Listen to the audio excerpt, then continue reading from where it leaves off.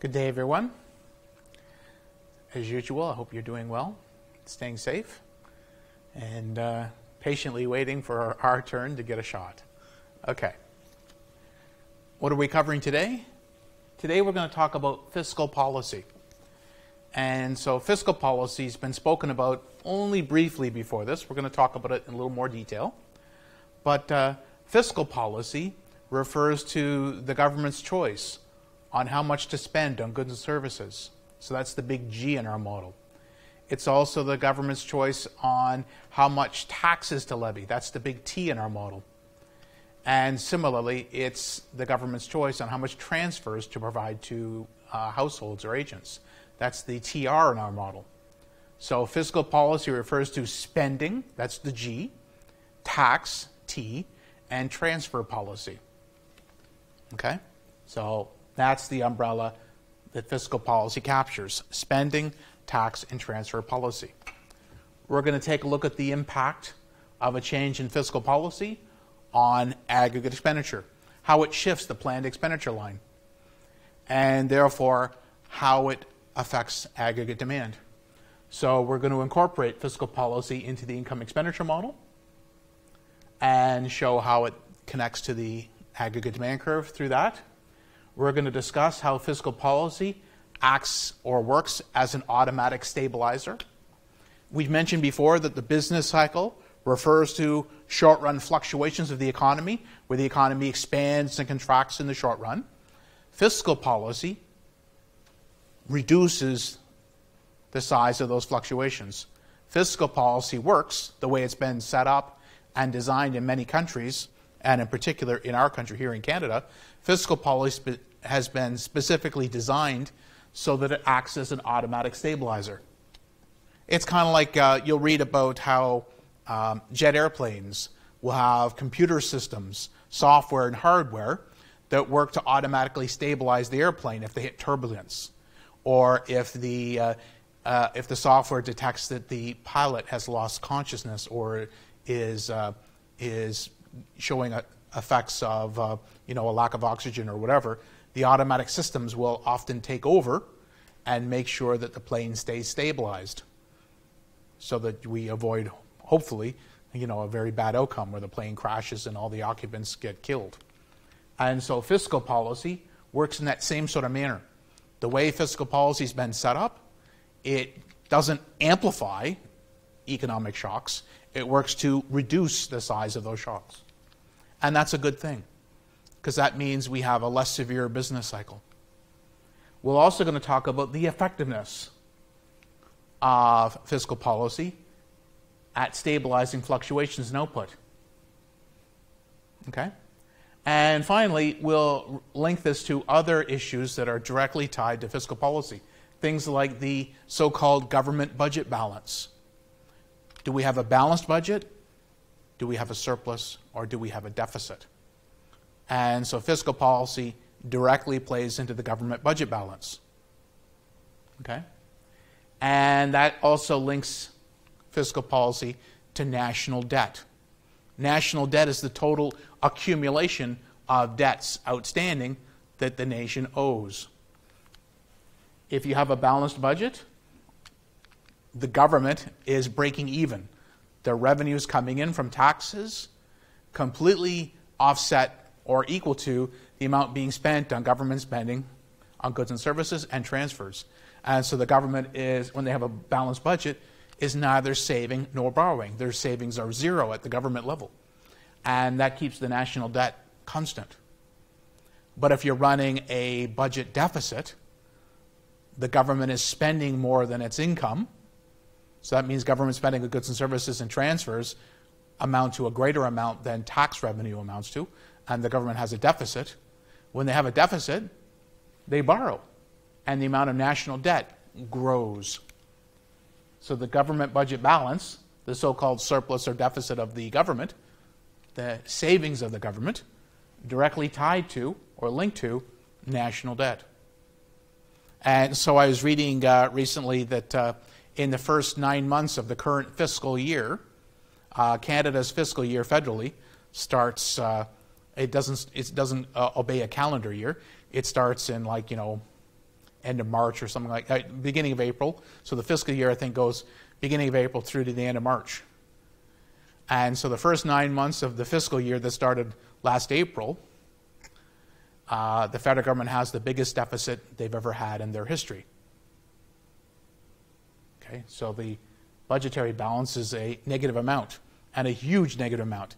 And that means that the national debt of Canada has grown by several $100 billion, because the deficit being several $100 billion means that the government had to borrow that amount of funds, and the amount of national debt has grown. Okay? So again, that's where we're going.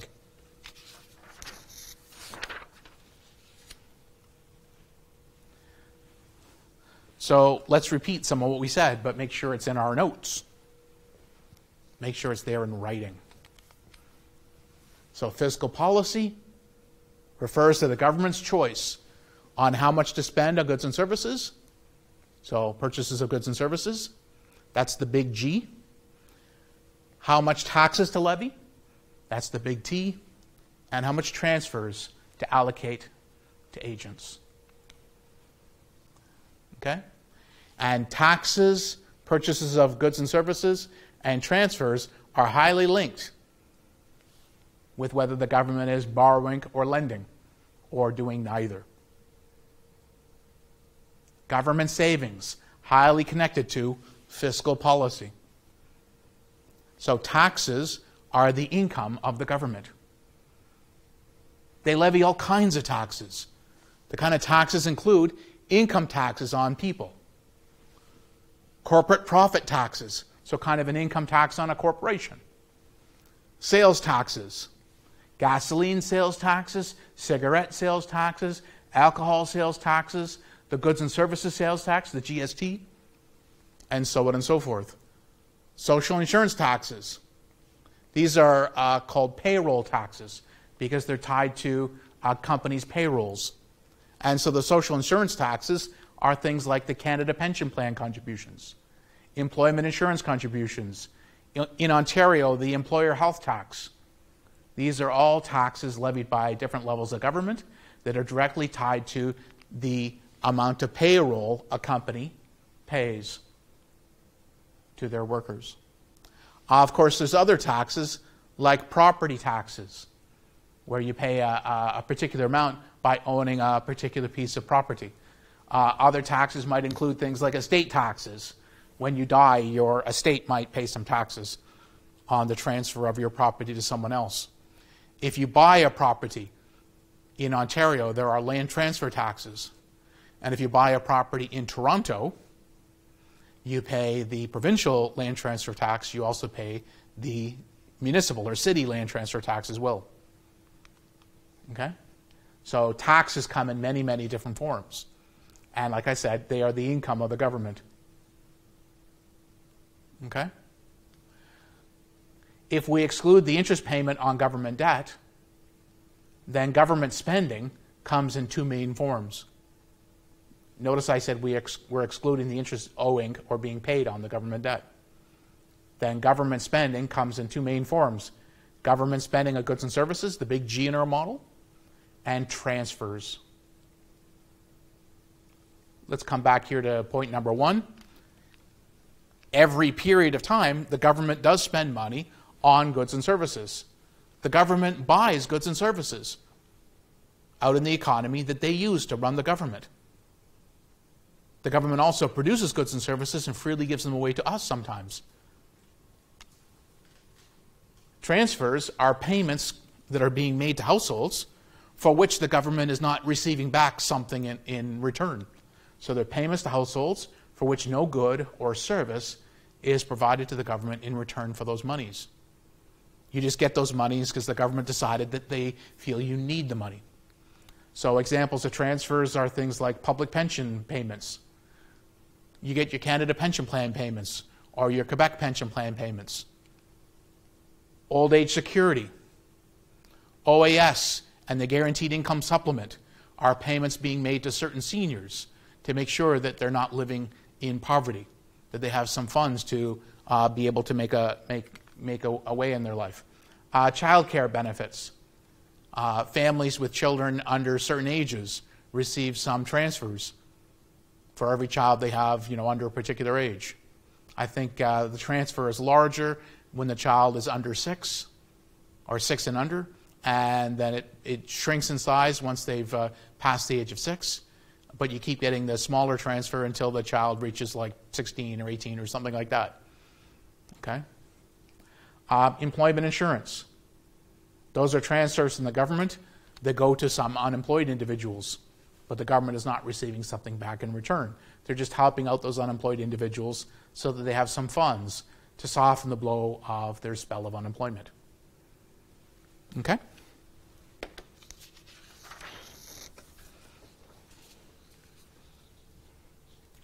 I'll also remind you of how government spending on goods and services directly enters into the total spending in the economy equation called the national income identity. GDP equals private sector consumption C plus investment spending plus government spending on goods and services plus exports minus imports. And that, of course, gives us our planned expenditure line when that's planned investment.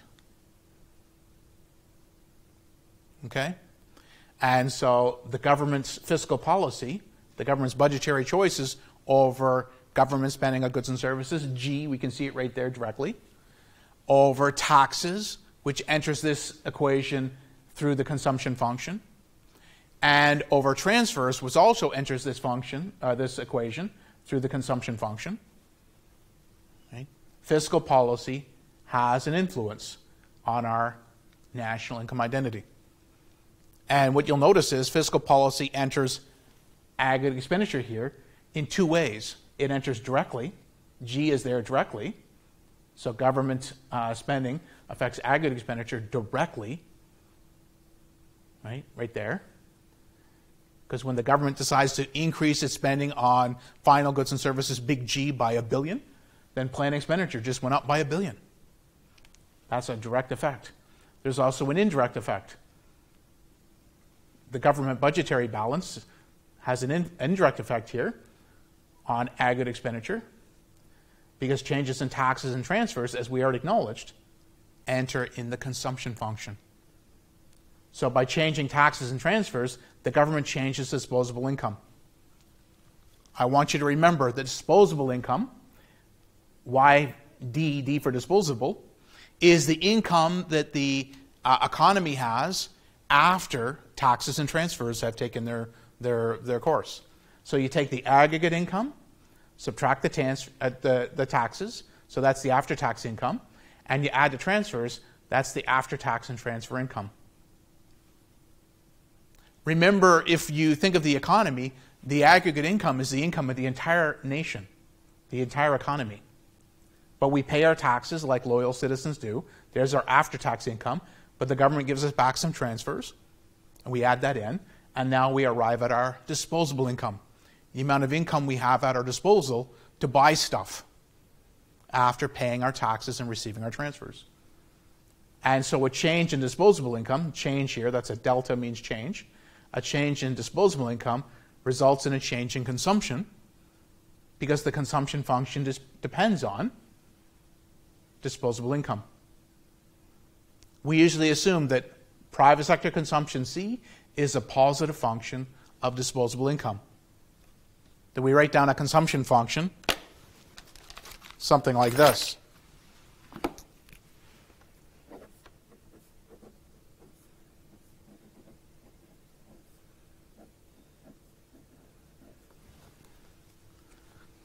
Consumption equals autonomous consumption plus the marginal propensity to consume times disposable income. Yes, that's a plus. Autonomous consumption, you may recall, is a positive constant. So is the marginal propensity to consume. It's a positive number less than 1. And remember, disposable income is our income after taxes and adding our transfers. Okay? So, change in T or TR causes a change in YD.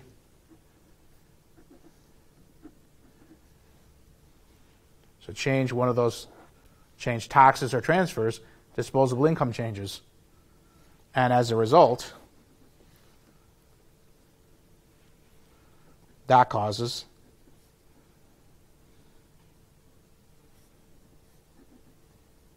a change in consumption.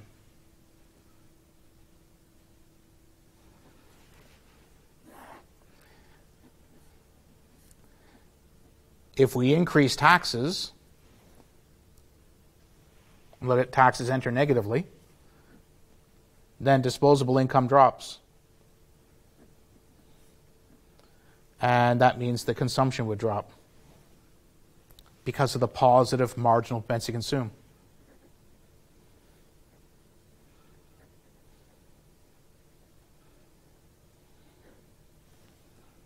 Similarly, if we cut transfers,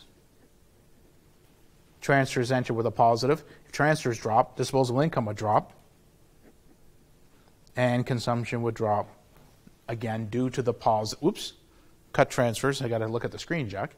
Cut transfers, disposable income drops, consumption drops, again, because of the positive marginal propensity to consume.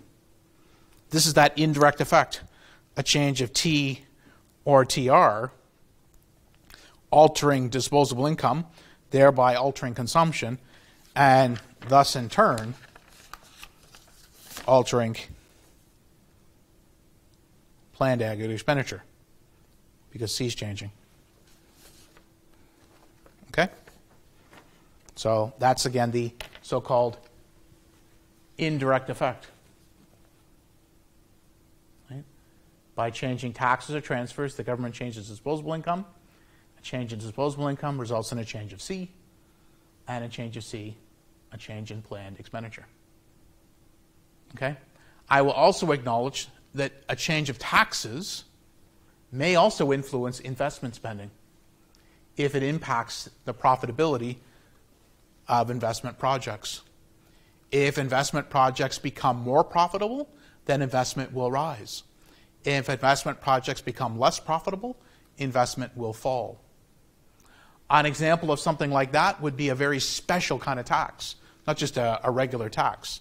So, for example, in Alberta, there's a very large set of deposits of hydrocarbons in the ground in various forms. Some of it is in the form of coal, some of it's in the form of natural gas or petroleum, but some of it is in the form of what are called oil sands. When I was younger, we called them tar sands, but they've sort of whitewashed it or greenwashed it to make it sound cleaner by calling it oil sands. And so imagine the provincial government of Alberta, one of the taxes they levy is they charge the resource companies a royalty. They charge them a certain amount of a tax, a royalty, for every barrel of petroleum they produce. Well, they could increase that tax.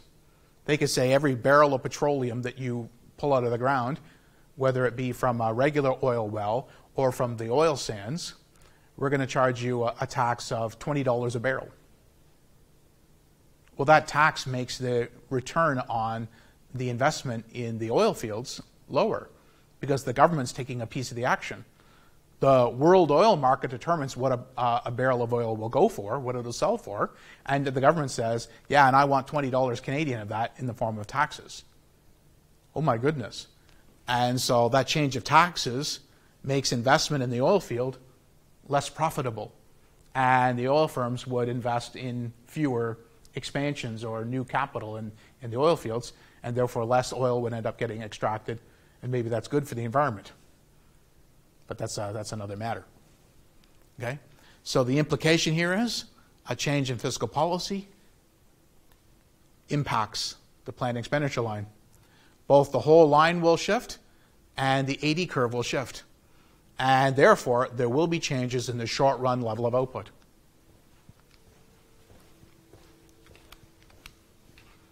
Okay? So let me sneak back here.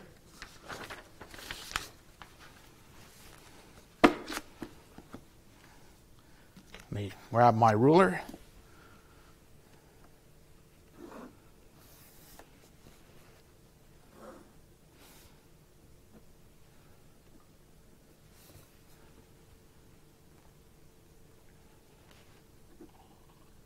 And you may recall, of course, the 45-degree line is where income equals expenditure.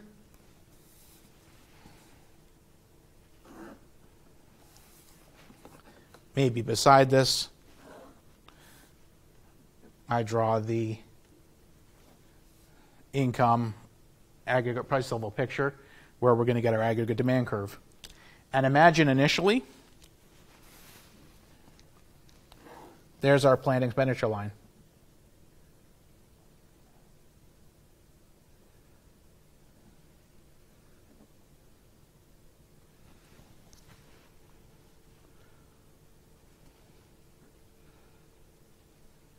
Resulting in y star 0 being our equilibrium. When we draw this line, we're holding frozen a whole bunch of things: autonomous consumption, the interest rate, the aggregate price level, etc., etc., etc. The aggregate price level is being held fixed. It's one price level along here. And so, maybe our AD curve looks like this. Maybe we're already in long-run equilibrium. So there's our long-run aggregate supply. And imagine there's our short-run aggregate supply. These are initial curves, AD0 for our initial AD curve, SRAS0, our initial short-run aggregate supply curve, and our initial long-run aggregate supply curve.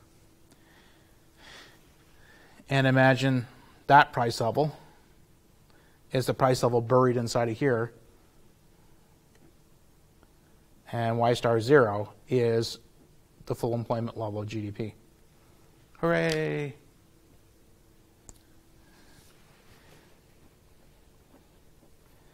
If G goes up, the planned expenditure line shifts up.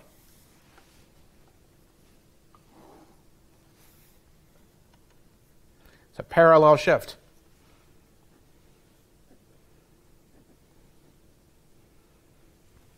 There's an increase in autonomous aggregate expenditure.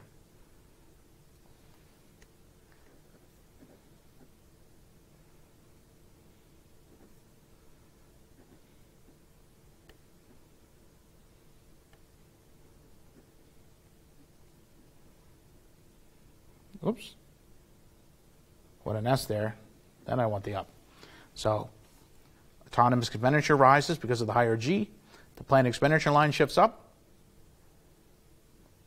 And at any price, that means the AD curve also shifts up and over to the right.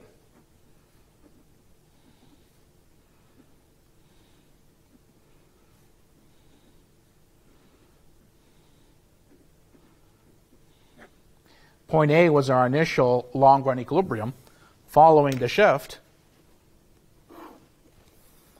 we're now on 81. Point B is our new short-run equilibrium.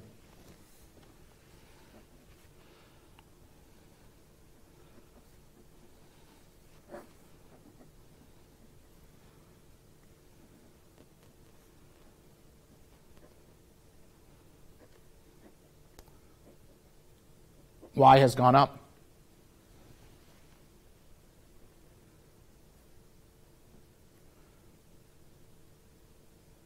To Y star short run. P has gone up to P short run.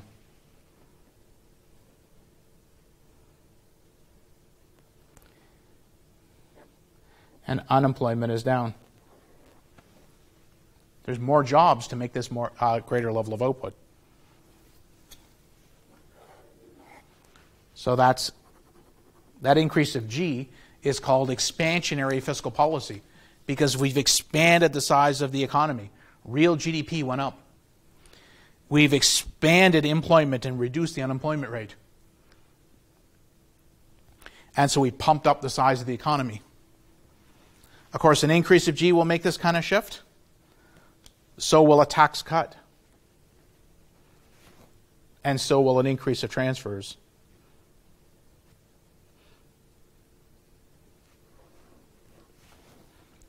An increase of transfers, so that's an arrow upwards.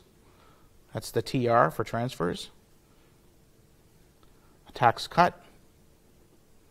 Remember, taxes enter negatively. Or an increase of G.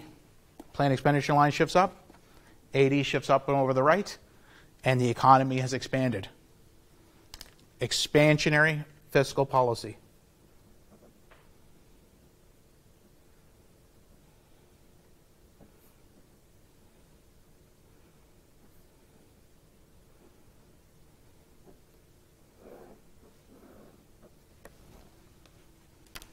And that's exactly what the slide said. Changes in fiscal policy influence the planned expenditure line. Both the planned expenditure line AD curve shift and the short run level of output is impacted.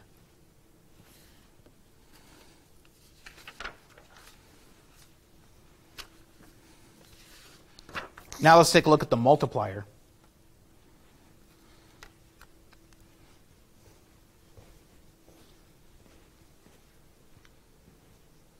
So now we're going to formally alter the model to incorporate fiscal policy more explicitly in the income expenditure model, which we know is tied into the aggregate demand curve.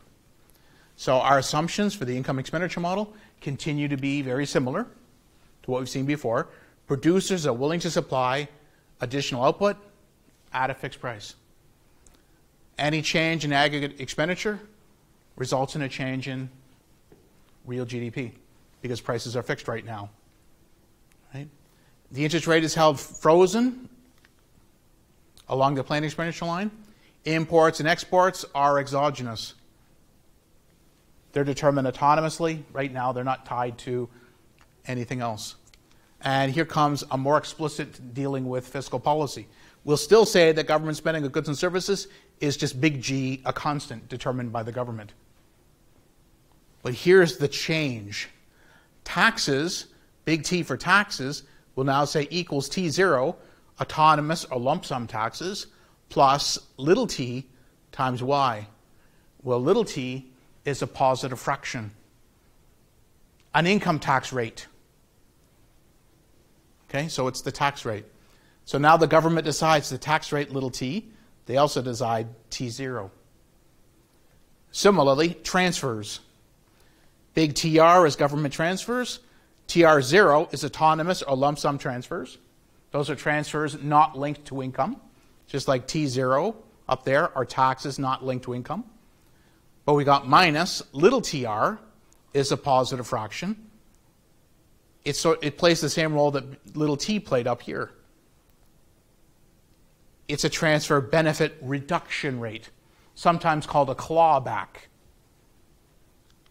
Earlier, when I discussed the payments made to parents of young children, I sort of paused for a moment and said, I think it's 6 and under. I don't remember for sure, because my kids are older.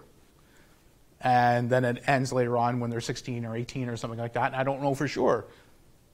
Well, why not, even though my kids are older? Because my family didn't qualify because my income was too high. The government decides sometimes for these benefit programs that not everybody gets the benefit. Some transfers are paid out to everybody universally, but some transfers get reduced by what's referred to as a clawback or transfer reduction rate. As the income rises, the amount of transfers you receive tend to fall. Okay? So there you go. Taxes positively linked to income. Transfers negatively linked to income. Because little tr there is a positive number, but there's a -1 in front.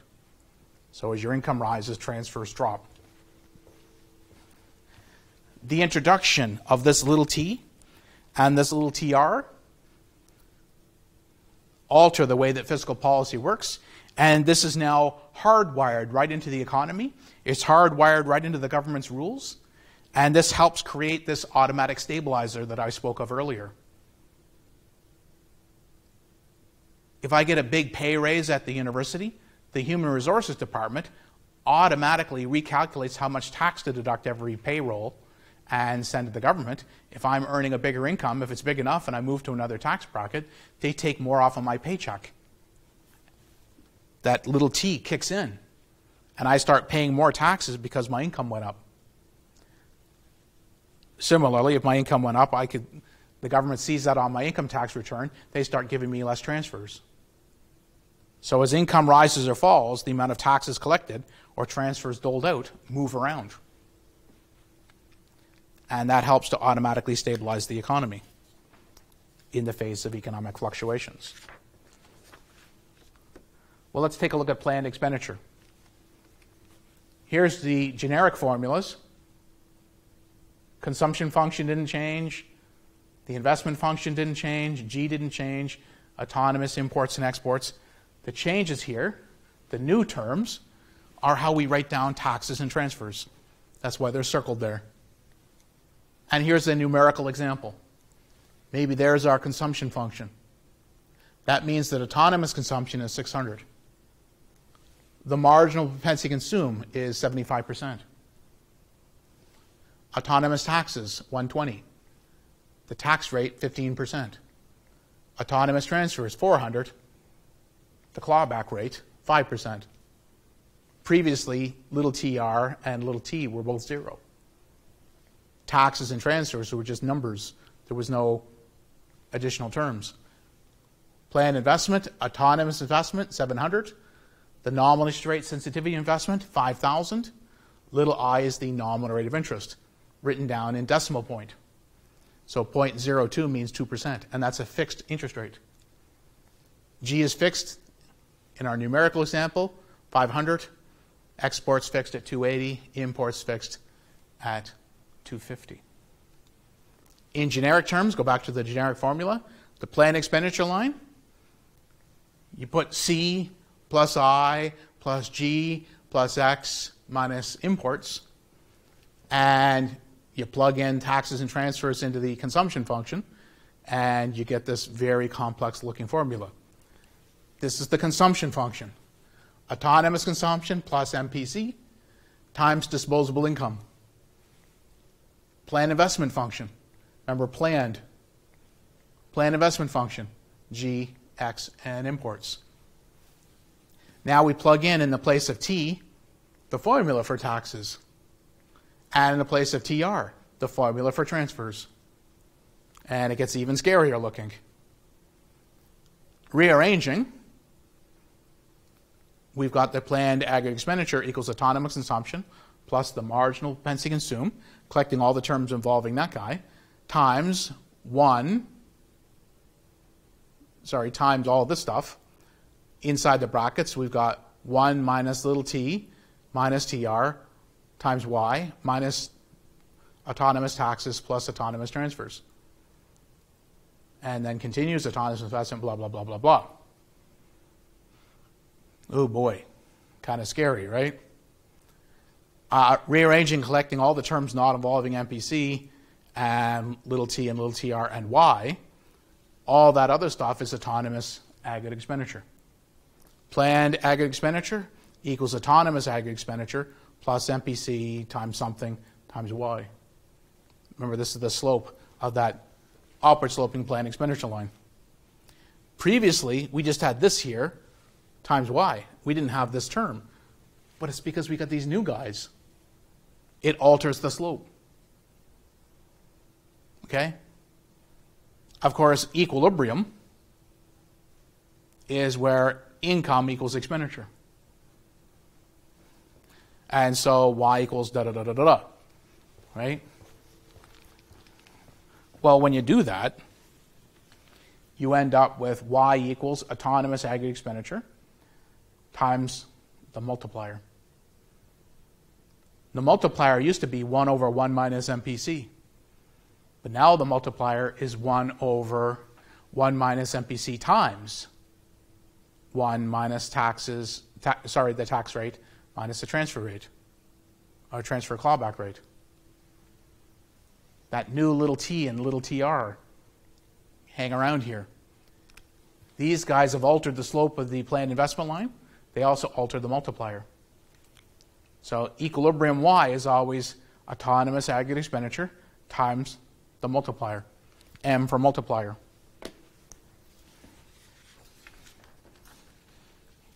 Let's do our normal, recipe. Solve for equilibrium using the numbers. By the numbers, I mean all these numbers here. All these guys. Don't use the generic. That's kind of scary. So the first step we always want to find, disposable income is a function of y. So disposable income, y minus taxes plus transfers. Y, plug in the tax function.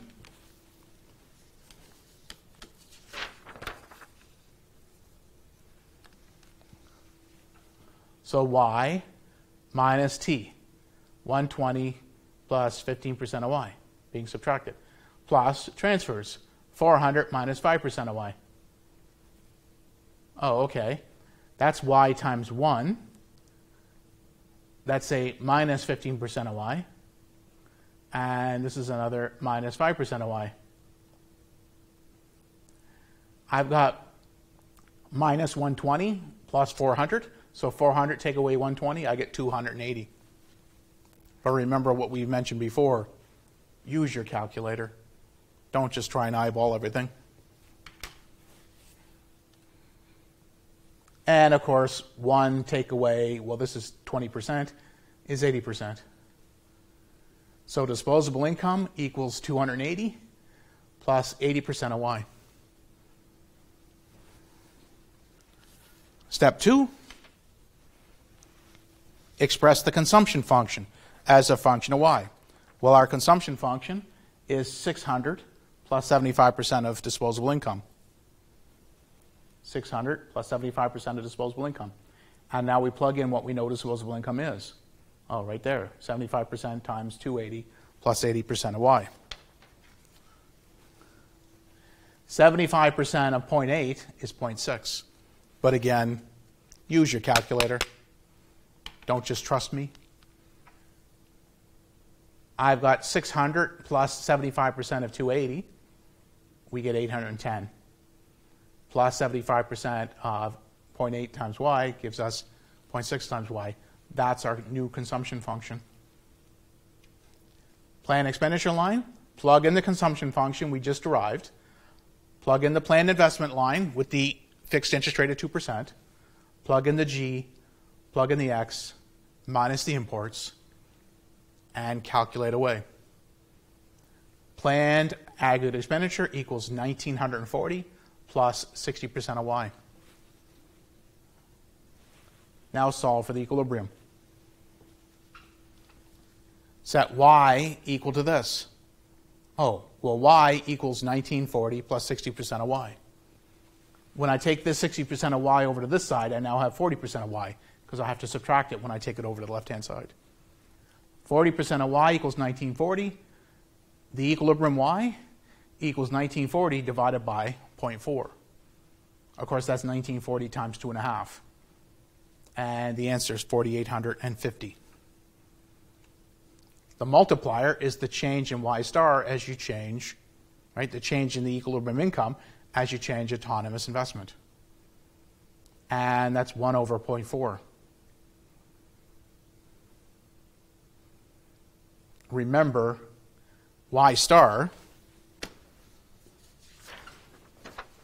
is always autonomous aggregate expenditure times the multiplier. Autonomous aggregate expenditure is the 1940. So that's 1940. 1 over 0.4 then is the multiplier. The multiplier is 2.5.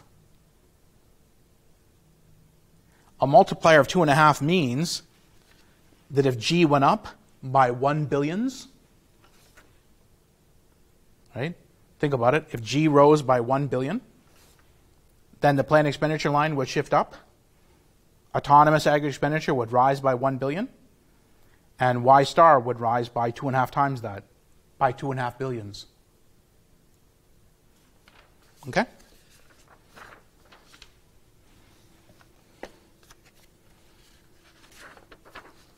So let's see that multiplier effect in play. So suppose the government increases its spending on goods and services by 50. right? We can find the new planned expenditure line and solve for the new Y star. We know the curve is shifted up. Autonomous aggregate expenditure jumped by 50 because autonomous aggregate expenditure includes G. And so when G goes up by 50, when this guy rises by 50 and all the rest here are all frozen, autonomous aggregate expenditure rises by 50. So the whole planned expenditure line jumped. Same slope, but it's now 50 units higher on the vertical axis. It used to have an intercept in 1940. Now the intercept is 1940 plus 50. The slope is still 0.6. So the planned expenditure line, 1990 plus 60% of Y equals planned expenditure. The new equilibrium is where Y intersects the planned expenditure line, where that planned expenditure line crosses the 45-degree line. So Y star equals 1990 plus 60% of Y star. This equals Y. Oh, take that 60% of Y over to this side. We have to subtract it. 40% of Y star equals 1990. Y star equals 1990 divided by 0.4. We get 4,975 when you do that in your calculator. Y went up. Indeed, it should rise. And it rose by 125. But we should have known this was coming, because when G rose by 50, autonomous aggregate expenditure rose by 50, and Y will rise by 50 times the multiplier. 50 times the multiplier. The multiplier, remember, is 2.5. 50 times 2.5 is 125. And that's our second route. Our second route to find the new Y, say, oh, the change of Y equals the change in autonomous aggregate expenditure times M. The change was 50. There's the multiplier. We plug in the MPC, the tax rate, the transfer clawback rate, blah, blah, blah, blah, blah, and we get the multiplier is 1 over 0.4, or 2.5, and we do the math. We say, that's great. Y went up by 125, so the new Y is the initial one, 4,850, plus the increase, giving us a brand new Y of 4,975. Okay? So that's the direct impact of fiscal policy. G is directly there. Now let's talk about the indirect effect. Imagine we change transfers or taxes. And we're going to take a look at how this all plays out. How it still influences the economy, but not exactly the same. So suppose the government lowers lump sum taxes by 50. So the change of T0 is it dropped by 50. That's a tax. Excuse me. Jeez. That's a tax cut. So initially taxes were this, and now the autonomous tax term is 50 lower. And so taxes equals 70 plus 15% of income. Method 1, find the new planned expenditure line. Okay. When taxes are cut, disposable income rises. And that pushes up consumption because we have a positive MPC. Consumption rises by minus MPC times the change of taxes. Remember, the change of taxes is negative. So we got minus MPC times the change of taxes. I got negative and negative. That's a positive amount. I get 3/4 of 50, right? And so aggregate autonomous expenditure rises by 37.5 units. Yes, we cut taxes by 50, and the planned expenditure line shifted up, but it did not shift up by 50. The fact that the change of taxes has the MPC, which is a fraction, multiplied against it, right, means that, yes, the 50-unit reduction in taxes meant a 50-unit increase in disposable income, but it meant the consumption rose by less than 50 because of that fraction. So consumption rose by 37.5 units, and that made autonomous aggregate expenditure rise by 37.5 units. So our new planned expenditure line, the intercept is now 1940 plus this 37.5 units. Oh, 1940 plus 37.5 is 1977.5 The slope is still 0.6. Bring this over here. Now this becomes 0.4. Divide both sides by 0.4. The new equilibrium level of output is $4,943.75. Y went up by $93.75. Not $125, $93.75. You'll notice that this tax cut, in some sense, costs the government the same as the $50 change in G. When the government spends 50 more on goods and services, that means, if they had a balanced budget, now they have a budget deficit of 50. Same idea here. If they had a balanced budget, but now they cut taxes by 50, now they have a budget deficit of 50. This gave a budget deficit of 50, but Y went up by 125. This gave a budget deficit of 50, and yet Y went up by only 93.75 because of the MPC. The role that an MPC plays, that indirect route, matters. And remember, we can always take the shortcut route. We can use the multiplier to find the new Y. The change of Y equals the change in autonomous aggregate expenditure. So do this logic, find out what that is. 3750 times the multiplier, 1 over 0.4. Y went up by 93.75.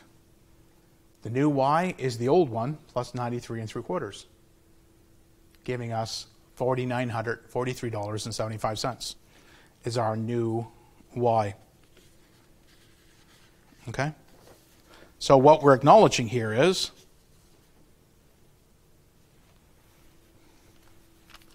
when taxes drop by 50, the overall impact on Y is smaller than in the case when G went up by 50. And it's because a change in taxes influences autonomous aggregate expenditure indirectly through disposable income and the consumption function. And that's where it picks up that multiply by MPC term, right? And softens the blow. A change in G, though, enters directly. There's no times MPC. G enters with a coefficient of 1 in front of it, not a fractional coefficient. I will also acknowledge that you get the same result as we just saw here if the government increases transfers to households by 50. Because if transfers rise by 50, then disposable income goes up by 50. And if disposable income goes up by 50, consumption rises by 37.5.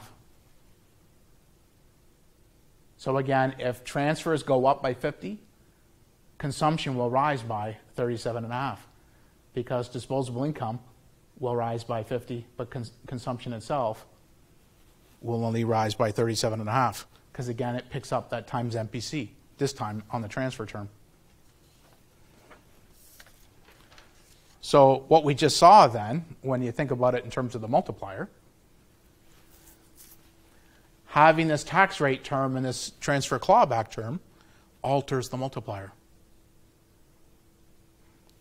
Since taxes and government transfers automatically depend on income, they change automatically whenever income fluctuates.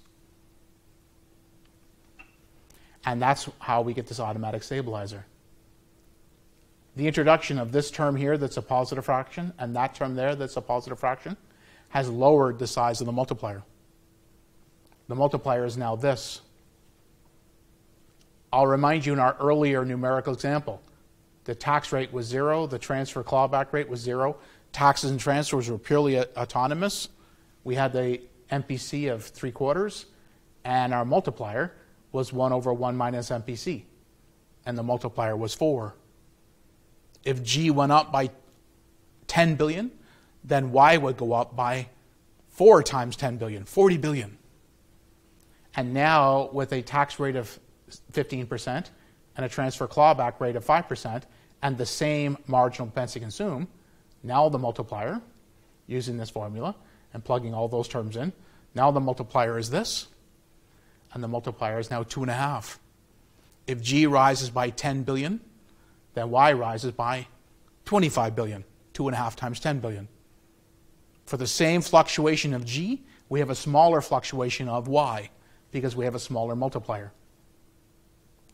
So that positive tax rate and that positive transfer clawback rate are what are making the multiplier shrink.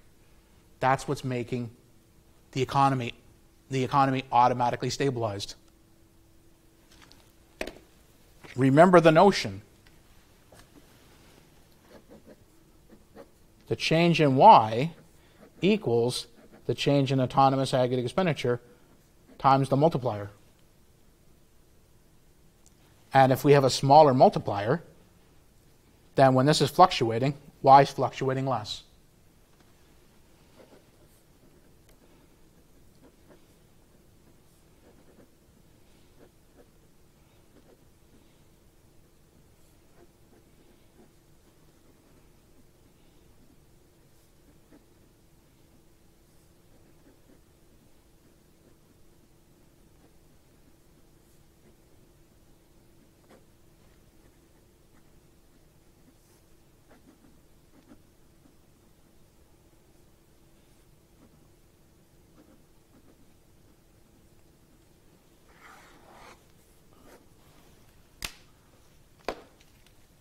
So a smaller multiplier means that the equilibrium income, GDP, fluctuates less in the economy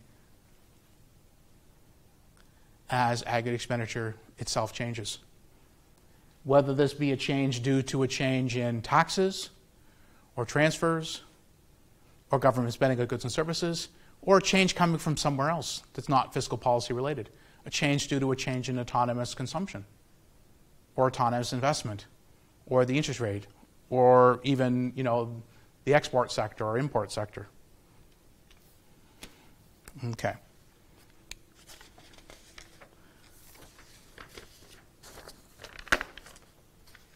Why don't we take a short break? All right. So now we're going to talk about how effective fiscal policy is at changing Y. Okay? We're going to talk about expansionary as well as contractionary fiscal policy. So we've already acknowledged or documented the changes in government spending of goods and services, G, changes in taxes, T0, and changes in transfers, TR0, result in changes in autonomous aggregate expenditure. That shifts the planned expenditure line and shifts the aggregate demand curve. So again, that shifts the planned expenditure line and AD curves. And that results in a change in GDP in the short run. We saw, examples like that earlier. If G went up, or transfers went up, or taxes were cut, the planned expenditure line shifts up because autonomous aggregate expenditure rises. So the planned expenditure line shifts up, the AD curve shifts over to the right. Y's gone up, Y's gone up. Point B is our brand new equilibrium. We've expanded the economy doing either of these three things. So so-called expansionary fiscal policy, bigger G, bigger transfers, lower taxes. Any of those three. Of course, contractionary fiscal policy, we shrink the size of the economy, so we're shrinking output. Well, we do the opposite of any of those three things. We cut government spending of goods and services, which shifts the planned expenditure line down and shifts the AD curve down and lowers Y, lowers Y. Tax increases, same idea. Shifts the planned expenditure line down, shifts the aggregate demand curve down, lowers Y, lowers Y. Or a reduction in transfers. Shifting the planned expenditure line down, shifting the AD down, and again, decreasing the size of output in the short run. So maybe we want to use expansionary fiscal policy if we feel that output is small relative to what it should be or what we want it to be. And maybe we use contractionary fiscal policy when we feel that output is too large relative to what we want it to be. So we can increase output if we think it's too small. We can reduce it if we feel it's too big. Similarly, think about the analogy of driving an automobile. When you drive an automobile and you're driving along and the roadway is nice and clear, then you can drive at a nice steady speed. But if you see some traffic coming up ahead, you might have to tap on the brakes and slow the car down. You might be viewing this the same idea as hitting the gas pedal or hitting the brakes. You might say the economy is growing too quickly And so we might want to tap on the brakes and slow down the growth of the economy by using contractionary fiscal policy. Similarly, you might feel the economy is moving too slowly, it's growing too slowly, and you might want to step on the gas and increase GDP and increase its growth rates by using expansionary fiscal policy. We got a sort of a change of direction here, and now we ask a very interesting question. Okay, in theory, that's what fiscal policy does or how it works, but can it actually work? Right? Last week, for example, we talked about how we can use fiscal policy to close a recessionary gap. However, not everybody believes that fiscal policy actually will smooth out business cycles. Notice I said not everybody. A lot of people do believe it, but some are in denial. So let's talk about some of the various claims out there and why people might criticize how or why fiscal policy does or does not work. So claim number one, government spending always, that's a strong word, that's why I heavily underline that. Government spending always crowds out private spending. Crowds out means, pushes it out away. So here's the argument.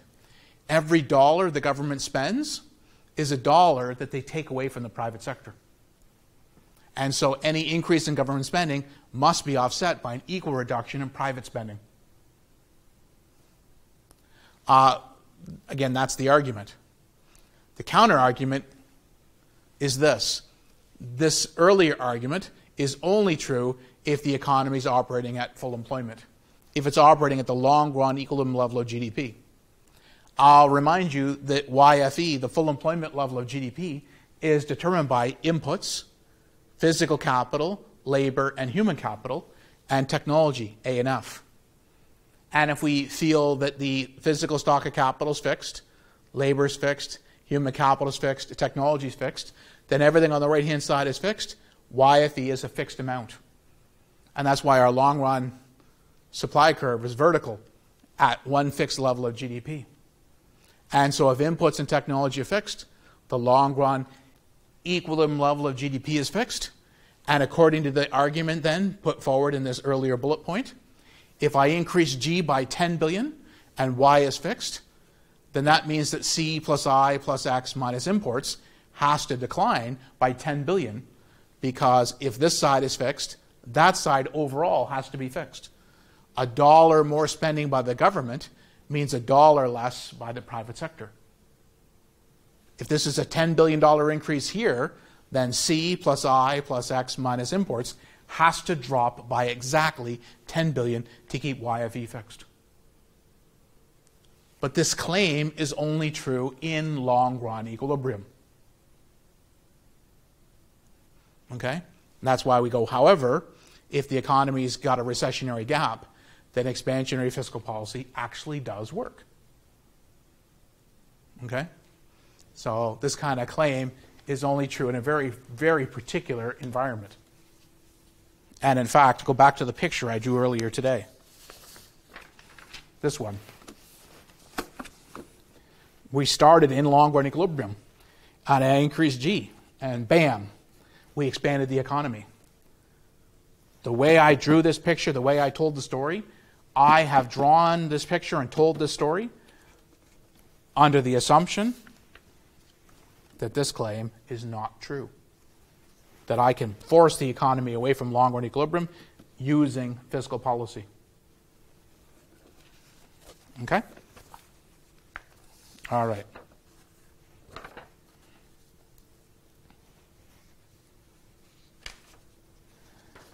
Claim number 2. Government borrowing. Always, there's that strong word again, crowds out private investment spending. And the argument goes something like this. Expansionary fiscal policy lowers savings by the public sector, government savings. And if government savings drops, the supply of loanable funds drops. And that puts upward pressure on the interest rate, and that crowds out investment. That's that crowding out effect that we spoke about in the past. Okay? So again, expansionary fiscal policy lowers government savings, that lowers national savings, and that reduces the supply of funds. So F for funds, S for supply. And if you reduce the supply of funds, that puts upward pressure on the interest rate and crowds out investment spending. What we just described is something like this. If I undertake expansionary fiscal policy,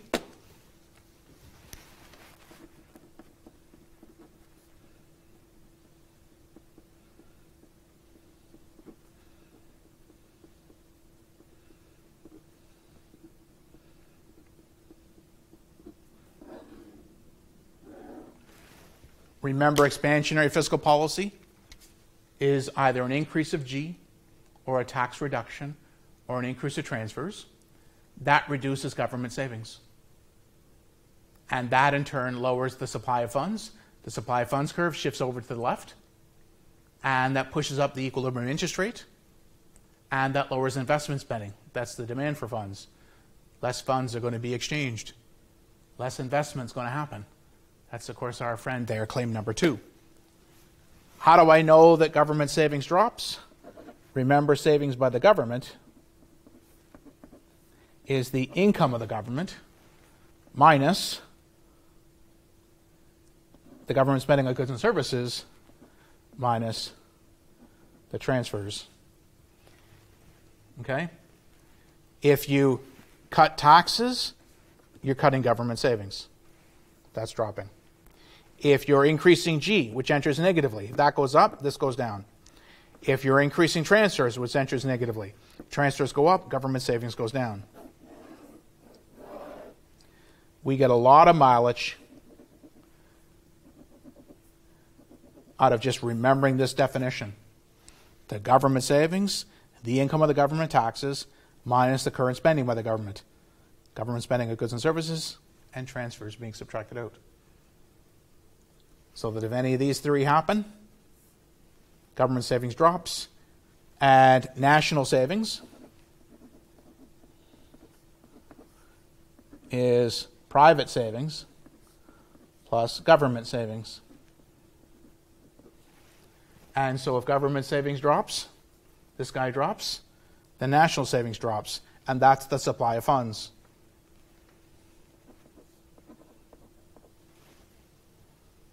Okay?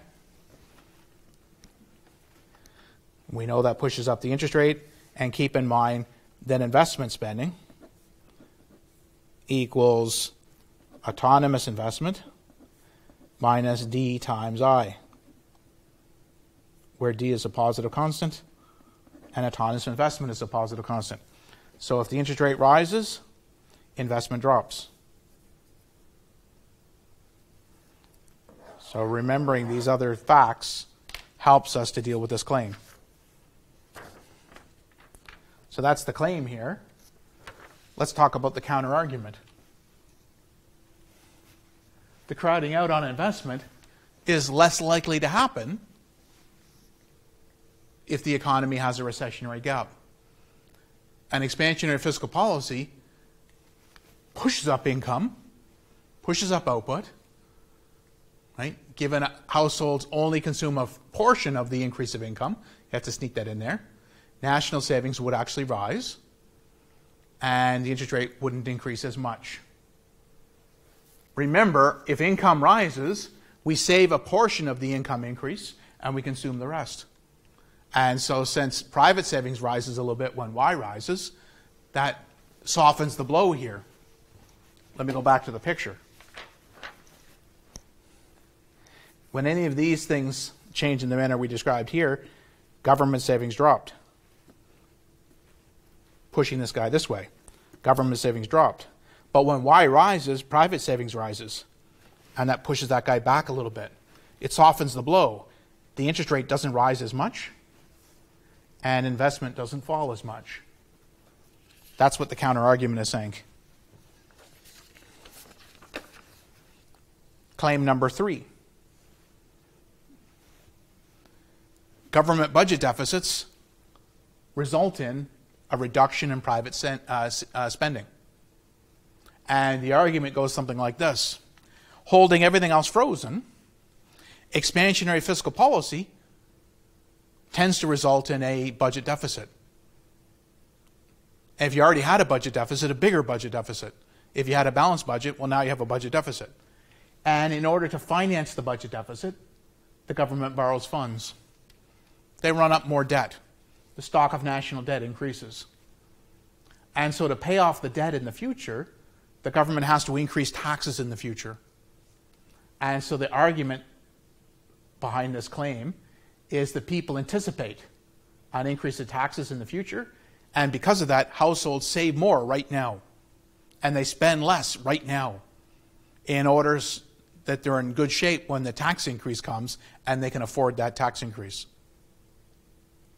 In the strongest version of this argument, expansionary fiscal policy has no impact on output. This is called Ricardian equivalence. In that strong Ricardian equivalence world, remember y is equal to c plus I plus g plus x minus imports.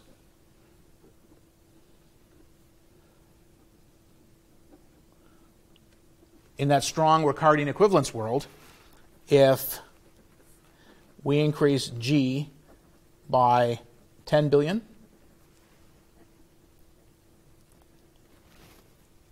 then consumption will fall by 10 billion.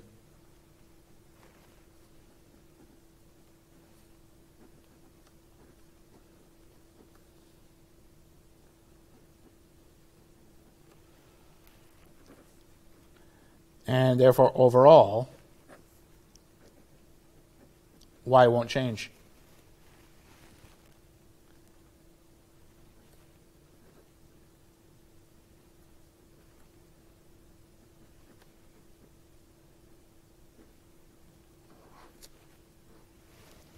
This expansionary fiscal policy doesn't expand the economy.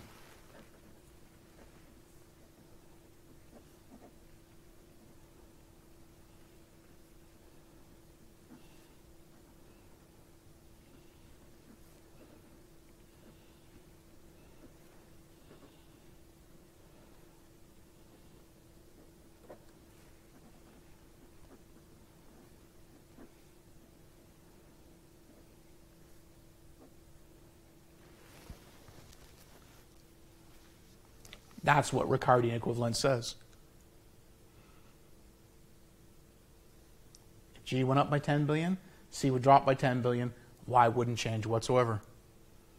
If you gave me a tax cut today, imagine we had a balanced budget this morning, and this afternoon the Prime Minister lowers everybody's taxes, and they cut taxes by $5 billion. Then instead of running out and spending more on consumption, the consumers are forward-looking and rational. And they say, oh, gee whiz, now we have a $5 billion budget deficit. The government had to borrow those funds. In the future, they have to pay back those funds with interest. Oh my gosh, they're going to have to raise my taxes in the future. I didn't really gain anything when they cut my taxes. I better just put it in the bank or put it in a bond, invest it in something, in a financial asset, because in the future, they're going to raise my taxes by $5 billion plus interest, because we have to pay back that borrowing. That's what Ricardian equivalence says. That the agents are forward-looking and that they're rational and they expect to repay any budget deficit today that became debt sometime in the future. Okay? The counter-argument goes something like this. It's unlikely that we get full Ricardian equivalence. It's unlikely that households behave in such extreme manner, that they have such great foresight and budgeting discipline. When you cut somebody's taxes and they have more money in their bank account, they're more likely to spend some of that. Come on. And so even if they do have some foresight, they might spread out the reduction in consumption, not just today, but they might spread it over multiple periods. They might say, yeah, G went up by 10 billion this period, but we're not going to cut consumption by a whole 10 billion today. We'll cut it by a portion of 10 billion this year, and another portion of it next year, and another portion the year after, to spread out the pain. So it's easier to stomach this. Okay? So if you believe in the counter-argument, then we don't get this full equivalence. The increase of G would actually, Yes, it would cause a deficit. Yes, it would increase the debt load, but it would also stimulate Y. Right? So therefore, fiscal policy can still increase output, but by a smaller amount. Because people are saying, oh, gee whiz, yeah, there will be a future tax increase. I better save a portion of that tax cut. I better prepare for the future. So fiscal policies become less effective, not completely ineffective, according to the counter-argument. Okay? All righty.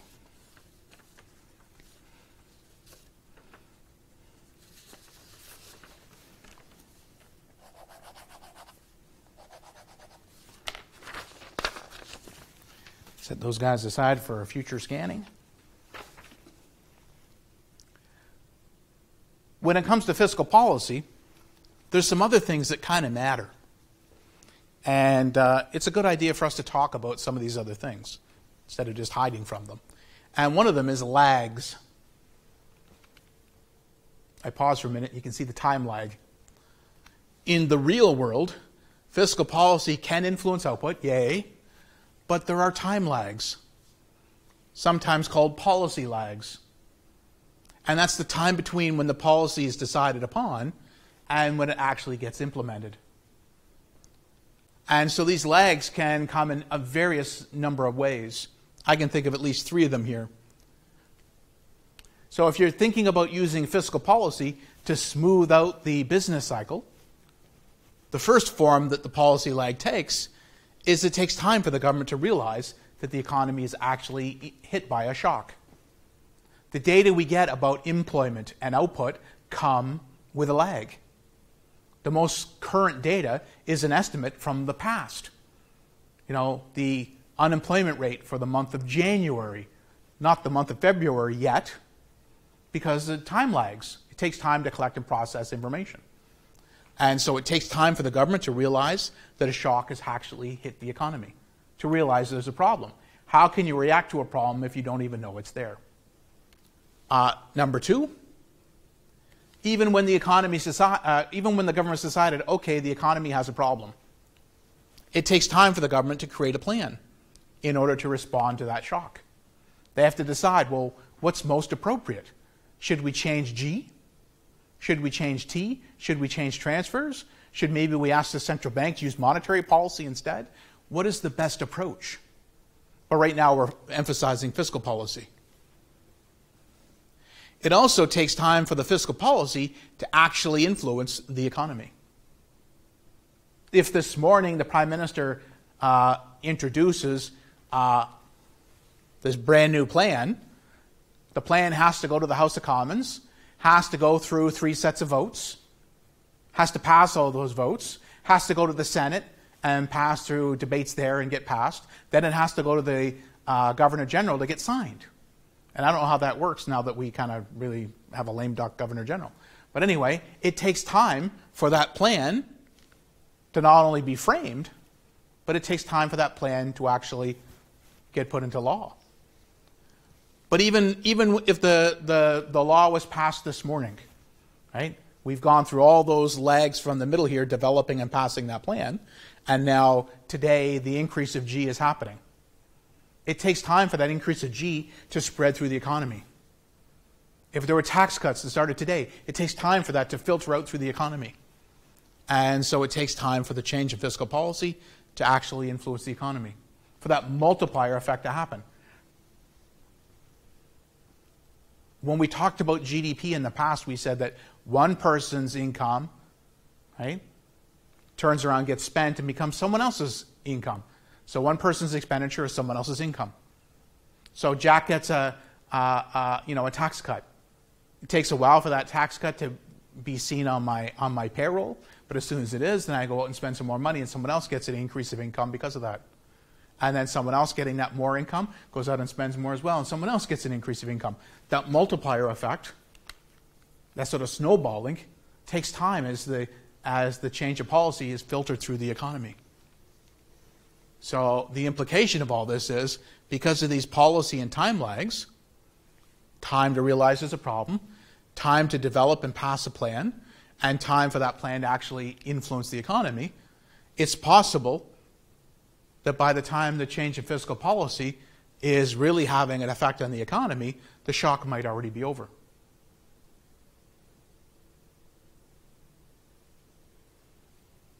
It's kind of like saying, in the middle of the night, and I wake up and go, I think I smell smoke. Right? Time to realize there's a problem. Right? I kind of wake up, I think I smell smoke. I may go back to sleep, I'm just dreaming. Turns out one of my neighbor's houses is on fire. I'm just making this up. This is not reality. But it takes me a while to realize there's a problem when my neighbor's house is on fire. Then I'm like, where's my phone?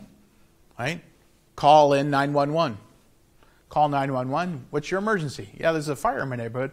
I'm looking out the window and the house across the street is on fire. And they say, oh gosh, well, we got to get a plane here. It's the fire brigade you need. Okay. Where do you live? And they have to figure out what's the closest fire brigade that it isn't already occupied in order to send them. Right?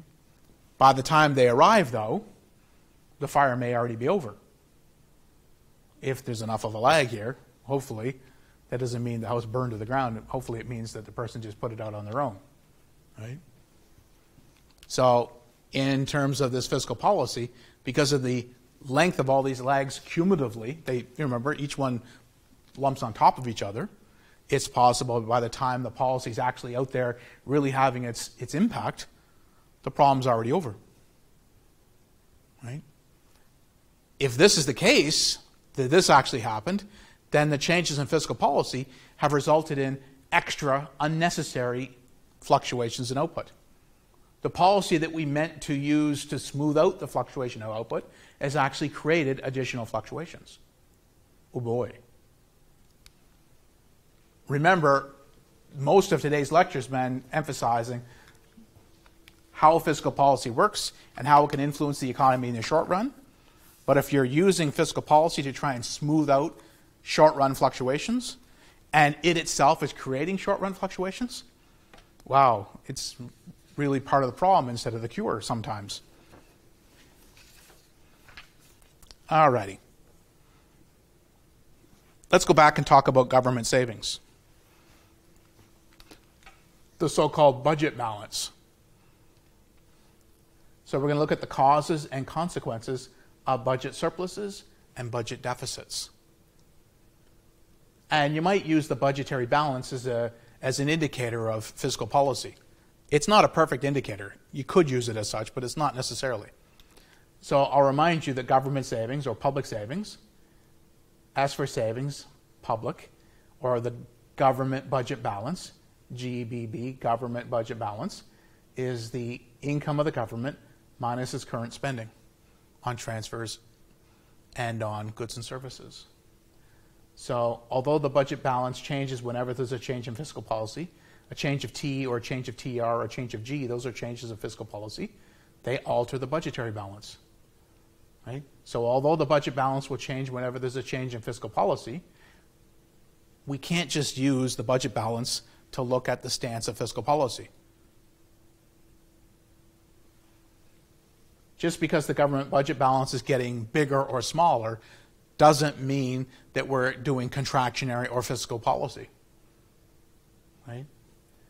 The reason why you can't just use this, why the budgetary balance is misleading, is it's possible for these numbers here to change, even without a deliberate change of fiscal policy. I'll remind you, in our algebraic model we had earlier today, tax revenue could be a function of Y. Transfers could be a function of Y. And so it could be that Y changed. That's the business cycle. Making tax revenue change, making transfer payments change, making the budgetary balance change, but there was no change in the stance of fiscal policy. Okay? That's why we can't use the budgetary balance purely as an indicator of fiscal policy. A change of the budget balance could come from a change of Y. So let's talk about that business cycle and something called the cyclically adjusted budgetary balance. So again, budgetary balance, government budget balance, T minus transfers minus G. Plug in the tax expression, plug in the transfer expression, subtract out G. There's the government budgetary balance. And there's that dependence on Y we spoke about earlier.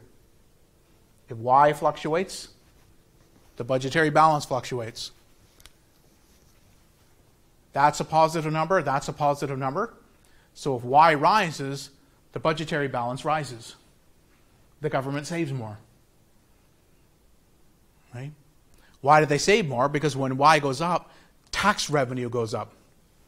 And when Y goes up, transfer payments go down, saving the government some funds. So again, an increase of real GDP improves the budgetary balance. A decrease of real GDP causes the budgetary balance to erode. The automatic stabilizers kick in. When Y drops, we get a tax cut automatically. When Y drops, we get an increase of transfers automatically. That's the automatic stabilizer of the tax and transfer system. So the government budgetary balance will change whenever there's a deliberate change in fiscal policy, a deliberate change of T, the T0, or of TR0, transfers, or of G. A deliberate change of fiscal policy will make the budgetary balance change. For our purposes within this course, we're going to pretend the tax rate, little t, and the transfer clawback rate are fixed constants. But we could always use fiscal policy to change those also if we so desired. So again, a change in G, T, or TR influence the government budgetary balance. And it does so two ways. The direct impact, we can see it, because it's change of G, there it is, it's changing that right away. A change of T0 or TR0, there it is, it affects this right away. That's the direct effect. But there's also an indirect effect, because a change of G or taxes or transfers will shift the planned expenditure line, shift the AD curve, and it'll make Y change in the short run. And if Y changes, the budgetary balance changes also. That's the indirect effect. So there's an indirect change, because the change of those guys changes Y, which alters the amount of taxes collected and transfers sent out, and that alters the budgetary balance.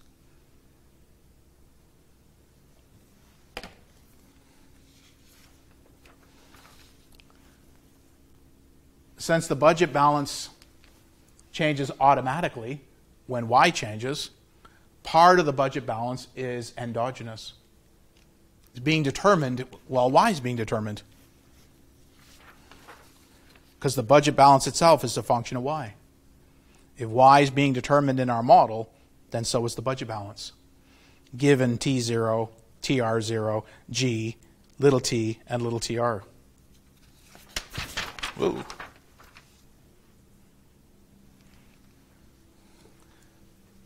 That also means that we need to be very clear and have a distinction between a deficit during a recession from what's called a persistent or structural deficit. That's a deficit that happens even when the economy is back at YFE, back at full employment. So a persistent deficit that hangs around even though we're in long-run equilibrium is called a structural deficit.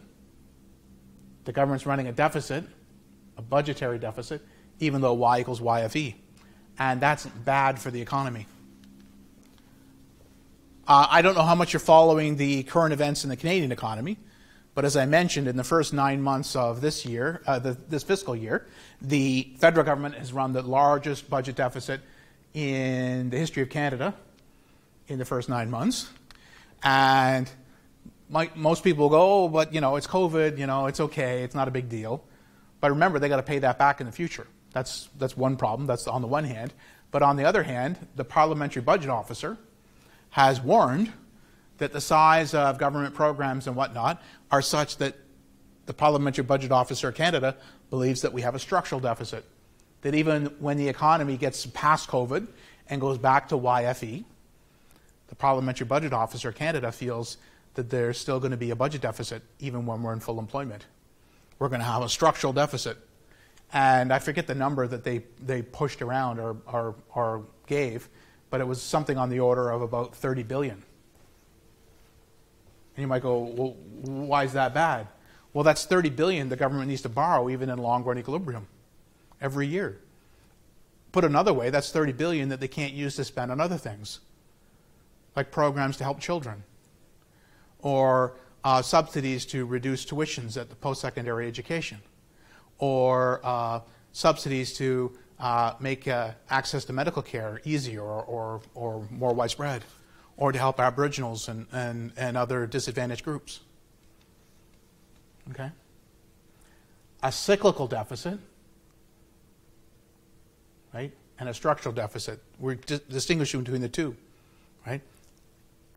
When the government budget balance is equal to zero, when the economy is in long-run equilibrium, and the government runs an occasional budget deficit when the economy is in a recessionary gap, that's the normal situation. We have a deficit that is due to the business cycle.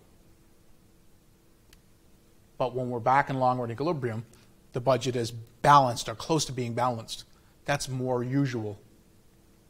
So ideally, the government should be running surpluses when Y is above YFE, and deficits during negative times when Y is below YFE, in such a manner that the budget is balanced over time when Y is equal to YFE on average. Why is it bad to have a structural deficit? I already mentioned some things about how if you're spending the money on, on borrowing costs, it means less to spend on education, less to spend on children, less to spend on, post-secondary education subsidies or medical care or whatever, right? And so looking at the longer term, we want to take a look at the longer term implications of fiscal policy. We have to look at the connection between the budget balance and national debt. So the budget balance talks about the surplus or deficit. The debt is the accumulation of all the past borrowing. So there's a close relationship between the budget balance today and the national debt today. The national debt at time t equals the national debt at time t minus 1 minus the government budget balance at time t. If we have exactly a balanced budget, this is 0, and the debt at the end of time t is the same as the debt at the end of the previous period. The amount of debt is neither growing nor is it shrinking if we have a budget balance that is exactly balanced, because this is 0. If we're running a budget deficit,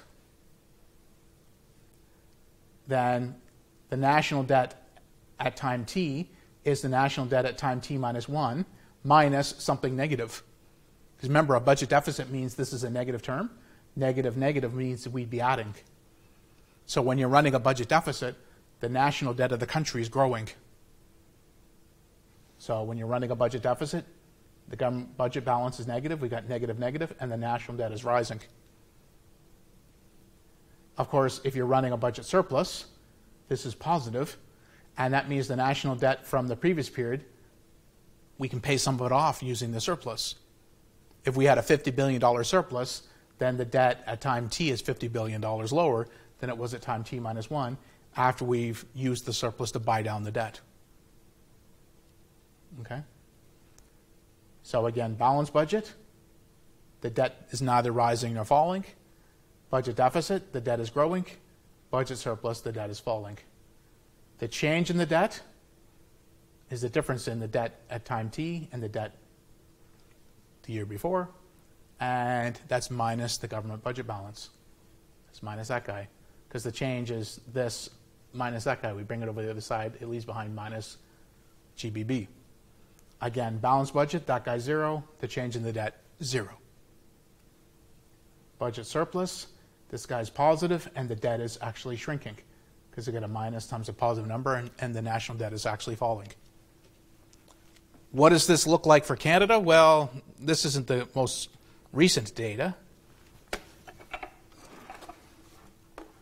But here, let's take a look at some figures. So this is time. And you'll notice the actual budget deficit in red and the cyclically adjusted budget deficit in orange. You'll also notice this shaded period here, this shaded period here, and this shaded period there. Those are recessions. A recession in the early 80s, another one in the early 90s, another one in 2008-9 here in Canada. And you'll notice during periods of recession, you'll notice the actual budget deficit grew thanks to that recession. Right? The actual budget deficit grew thanks to this recession. The actual budget deficit grew because of that recession. The recession means that GDP has shrunk in real terms. That means employment has shrunk and unemployment rose. It ballooned. And that meant that there's more transfer payments from the government to unemployed individuals.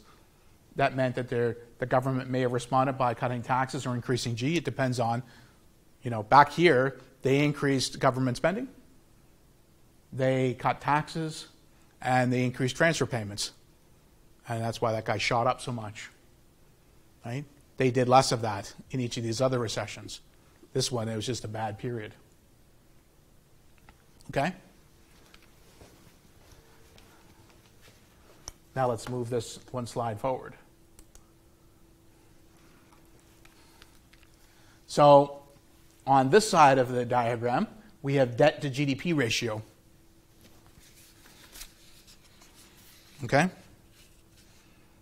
And on this side of the diagram, we have the budget balance as a percentage of GDP. And you'll notice zeros in the middle of the picture on this axis. So here's a balanced budget. Deficit, surplus. So there's the government budget balance. Deficit, all these periods. And look what happens to the debt to GDP ratio. It's rising. Bigger deficit, faster increase. You'll notice we got into a surplus here into the 1990s. So in the mid-1990s, we balance the budget, we go into surplus, and the debt to GDP ratio is dropping. Right? That's that algebra we saw earlier. That a deficit adds to the debt, and surpluses pull it down. Okay. And here's net debt to GDP from about 10 years ago. And you'll notice that Canada's down here at about 60%. Japan, 150%. Italy, 113%. Our friends in the United States, 100%. I can just imagine what these numbers look like in a year or two, thanks to all the COVID situation. You'll also notice Norway has net debt to GDP that's actually negative. Norway doesn't have debt, they have assets. Because Norway has one very, very valuable asset, oil. And also the government of Norway said, well, we got a lot of oil and very few people, and so rather than spend all the money we made from the oil, we're going to put a bunch of it aside. We're going to invest it for the future on behalf of all Norwegian citizens, because they deserve to have this endowment so that in the future, when the oil's gone or we no longer use oil, we'll still be able to have a good standard of living. Okay? All righty. Now let's go back to our friend Mr. DocCam. So that's the pics we just saw. Okay?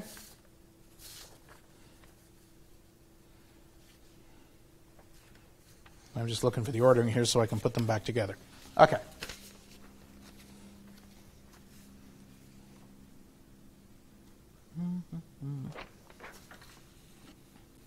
So now we're going to talk about some problems related to that rising government debt. Imagine you're running a lot of deficits and the government is not able to get them under control. The public, us citizens, us voters, should be concerned about the stance of fiscal policy when the government debt is growing. Persistent budget deficits do crowd out investment. And that reduces the long-run economic growth in the economy. Structural deficits lower public savings. That shifts the supply of funds curve over to the left. And that forces up the interest rate from the initial equilibrium to the new one. And that lowers the amount of investment. So investment is crowded out by these deficits, if this is persistent. If the investment is crowded out, that means the amount of capital at time t plus 1 is dropping relative to what it would have been. Because capital at time t plus 1 equals capital at time t plus any investment at time t. Investment is the spending of funds to build brand new capital and to repair and maintain capital and keep it in service. So if investment spending is dropping at time t, that means capital at time t plus 1 is dropping relative to what it could have been or would have been, everything else the same. If we have less capital, we know that means less output being produced because of the positive marginal productivity of capital. And so again, less capital means less output in long-run equilibrium. If we have these structural deficits, we can have less GDP in long-run equilibrium. And when we carve that up and say, here's your portion of the GDP, here's your portion, if there's the same number of us as individuals, if there's less aggregate GDP and the same number of mouths to feed, then that means less per capita, less per person. Similarly, or on top of this, if capital is not growing as quickly, that's the growth rate of capital. Remember the growth accounting? The growth rate of real GDP equals the growth rate of total factor productivity plus capital's income share times the growth rate of capital plus labor's income share times the growth rate of human capital. Right? And so this is talking about the growth rate of output per person, capital per person, human capital. If the growth rate of capital per person drops, then the growth rate of income per person drops. We have less aggregate income, we've got less income per worker. These things aren't so great. This is why we should care. We could be borrowing to have a wonderful party today, but we've mortgaged our future. However, there is a bit of a pushback here. If the budget deficits are due to spending on public investment in things like education and infrastructure, on things that will push up human capital, that'll push up physical capital, that's infrastructure, right? Then this may be less of a problem, right? Because it means bigger total factor productivity, a bigger A. Because we've invested in education, we've invested in innovation, we've invested in new physical capital, new human capital. So we could have a bigger A, a bigger total factor productivity growth. If total factor productivity growth goes up, the growth of output per worker goes up. So don't just say, oh my gosh, the sky's falling. Ask, what are we spending the funds on? On a related note, it's like going to the bank. You go to the bank and you ask the banker, can I borrow $500,000? They look at you and they say, what are you going to do with it? If you lay out your plans of what you're going to do with it, and you say, well, I'm going to go on a big, world tour, and I'm going to go to as many countries as I can before the money runs out, the banker's likely to say, forget it, I'm not giving you that loan. Because that's not productive. How are you going to pay us back? But if instead you say, I have this wonderful idea for a series of blogs, videos, books, and other things about traveling and tourism, and I'm going to travel the world, and I'm going to write these blogs and books and all these kinds of things, and I'm going to have these videos, and I'm going to become a celebrity on social media. I'm going to be selling my books and stuff on the internet and through, Amazon or eBay or whatever, and I'm going to really leverage this, and I have this sort of novel idea about how I'm going to do this. The banker might look at you and say, wow, earlier when you just said, I want to borrow $500,000 to travel the world and have fun, it sounded like you were going to have a party but weren't going to be able to pay me back. But now it sounds like you're investing in very productive things that are going to earn you, I think, enough income that you're going to be able to pay back this loan, no problem, right? I'm really keen on making this loan to you. Right? Some investments, some borrowing is good. If we're just borrowing to, if we're borrowing to pave Ottawa with bricks of gold, well, that's not very helpful. Right? Okay. We've already mentioned this, but it's worth repeating. Persistent budget deficits lead to the accumulation of more national debt. When the government borrows from the public to finance the deficit, the national debt grows. Remember, the government needs to pay interest on the debt. And as the pile of debt gets bigger and bigger and bigger, the interest costs get bigger and bigger and bigger. and the money spent on the interest costs could have been used for something else. So these interest payments are eating up resources that could have went to other important programs. And that means maybe the government has to reduce services or increase taxes or perhaps both in order to be able to manage their finances. Alternatively, or as well, it's possible for the stock of debt to become completely unsustainable. It becomes so big that the government says, you know what, there's no way we can manage this, there's no way we can pay this back, we're going to default. We're going to tell everyone holding our debt, I'm sorry, I'm not paying you back. I went bankrupt. It might sound absurd, but it is possible for a government, if they so declare, to say that they're not going to honor their debt. This is called a sovereign debt crisis.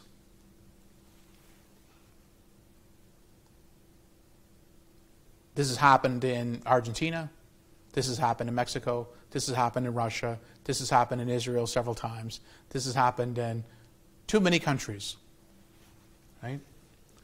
So we're going to want to talk about that default and debt in practice. How do you know when it's unsustainable? Well, one of the metrics that people use is a metric we already saw in our diagrams, the debt to GDP ratio. So a metric that we use to look at the burden of the national debt or the government's ability to pay back its debt is to look at the size of the national debt as a fraction of the GDP. In fact, when I first said that example about going to the banker and saying, can I borrow $500,000, I'm sure most of you thought, well, the banker's going to look at you and they're going to look at your bank accounts and decide on whether you're a good risk based on your credit rating, on how much money you have in your bank accounts, on your income and other flows through your accounts.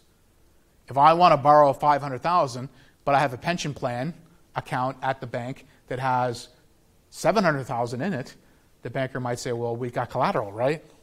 If I have a home that's collateral, things like that, they might say this person's safer, less of a risk. Well, same sort of notion here.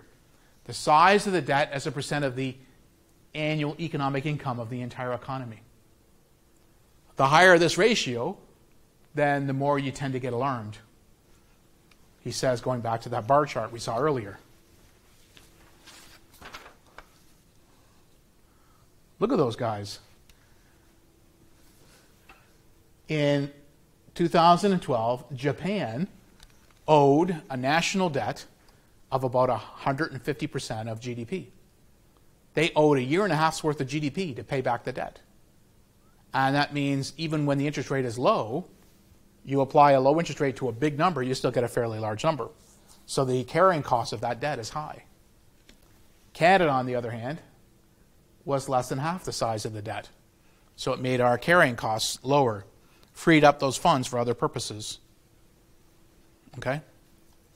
So the higher the debt to GDP ratio, the higher the burden of the national debt. One of the difficulties with using the debt to GDP ratio, with these figures we see here, is this came from the OECD, the Organization of Economic Cooperation and Development. Data like this that come from international sources, they collect it from national governments, and they try and harmonize and make the data comparable from country to country, but is not always comparable. If this here is Canada's government net debt to GDP in 2012, what do you want to bet that this is only national debt, federal government debt, and it ignores territories and provinces? If the territories and provinces are left out here, then that's not really a true picture of the amount of government debt in the country, is it? Because we've ignored some of the debt. It's kind of like saying to a person, how much do you owe? And they say, well, my car loan is $20,000. You say, oh, so you owe $20,000? Yeah. And then 20 minutes later it comes out that they also have a student loan for $15,000. And half an hour later it comes out that they have a mortgage. 10 minutes later it comes out they have a credit card balance that they owe. And so some of this data, this is all, I presume, at least at the national level, but some of it may ignore lower levels of governments. And each country, of course, is unique. If in the United Kingdom, notice I said if, I didn't say I'm claiming this is the case, if in the United Kingdom all the government debt is held at the national level, then this 69%, although it looks bigger than Canada's, right, could be all the government debt in the entire country. And if Canada's only national debt and ignores provincial debt and territorial debt and municipal debt, then this number is an underestimate of the total amount of net debt to GDP. And indeed, maybe when you add in the territories and provinces, Canada might actually do worse than the United Kingdom. So it's very difficult to compare countries unless the data has really been cleaned up and corrected and made comparable. Right? The province of Ontario has a very high net amount of debt. Right? But another problem becomes, even if all these are all the levels of government, all their debts combined together, right? These are actual borrowings. You might also have implicit borrowings, implicit liabilities. Implicit liabilities refer to spending promises that are made by the government that are effectively debt, but they're not really debt we can see in the borrowing markets, right? So they're effectively debt, even though they're not included in the usual debt statistics. In Canada, examples of implicit liabilities are things like the federal government has transfers to lower level governments, like the Canada Health Transfer, or the Old Age Security transfers to people, right? They call it OAS, or Old Age Security. Or the Canada Social Transfer, again, transfer from the federal government to lower levels of governments. Right? And yes, there are other implicit liabilities.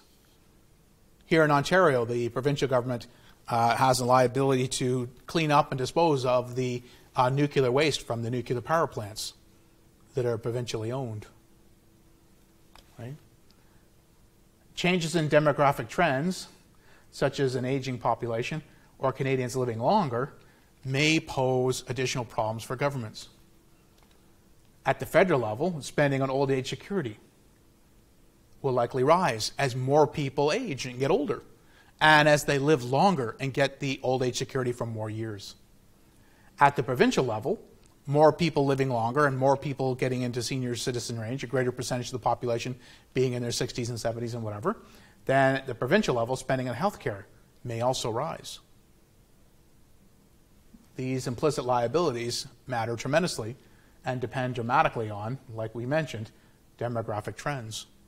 It's wonderful that Canadians are living longer, but it poses difficulties for governments to finance all of their promises, all these implicit liabilities. And like I say, this is effectively another version of debt. We don't want the actual debt to be so much that the government has to default on their promises, because someday you want to get old and have a retirement, and same with me.